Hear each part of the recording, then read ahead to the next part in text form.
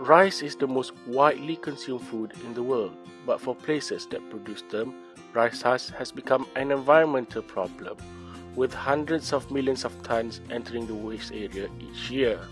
In some countries, the rice husks are burned to produce electricity by using incinerators. What has been failed to realize is that the black ash generated could actually be converted into high-valued white silica. We are NanoSiltech Sdn Bhd, a Malaysian-owned company that is embarking on producing and commercializing the world's first rice husk ash silica using homegrown technology.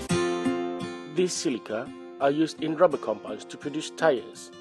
Most silica today are derived from sand, which are known to be very brittle.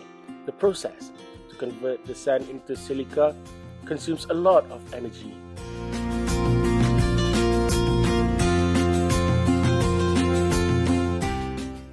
Zeolites are used as fuel catalytic cracking in oil refining applications, chemical processing, biofuel production, and water and air filtration. As we speak, demand exceeds supply.